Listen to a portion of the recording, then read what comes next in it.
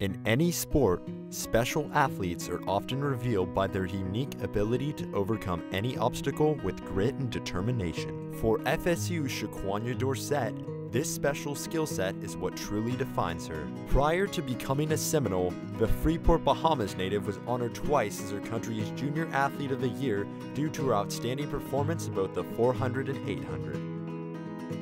Oh, it's awesome, to wear our national uniform with the colors and go out and represent my country. It's really an awesome feeling, I live for it. Upon arrival in Tallahassee, the 400-meter specialist began her freshman campaign as one of the highest-ranked junior-level sprinters in the world.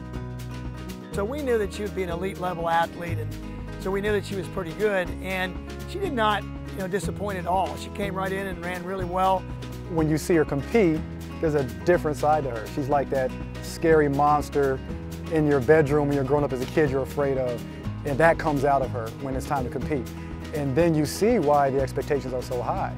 She can do anything, absolutely anything. She's a monster competitor. The speedster quickly backed this up in stride, winning her outdoor debut in the 400 before tallying a silver medal in the 2016 Caribbean Games with a personal best time of 52.50.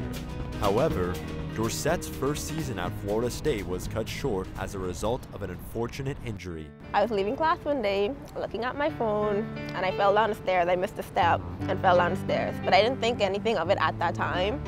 And a couple weeks later, my leg continued to hurt, and my athletic trainers didn't really know what to do because we didn't know what was really wrong. And I took an MRI and said it was an almost stress fracture. She wanted to run. She's a great teammate. Wanted to perform for her Seminoles. But long term, she is the future of Bahamas track and field. We want to be protective of that. So we decided to shut her down, let her heal up.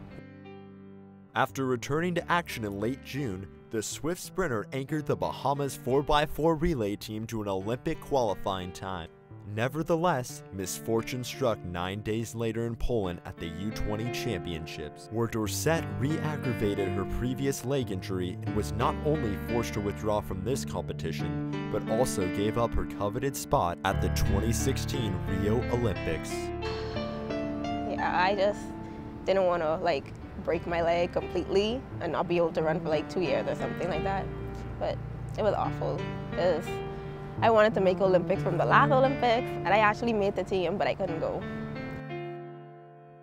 Despite this disappointing debacle, Dorsett displayed her unique ability to overcome the setback by doing what she does best, moving forward.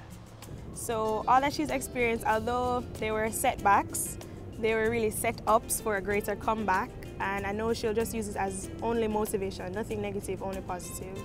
Following an off-season full of restoration and rehabilitation, the 19-year-old has fought her way back to the track this spring. I'm more focused, more dedicated. I feel like I need to make up for what happened last year, so I'm trying harder, training harder, pushing harder. In the long run, Shaquania wishes to inspire others with their distinct perseverance and determination, while continuing to embody what it truly means to be a Florida State student athlete.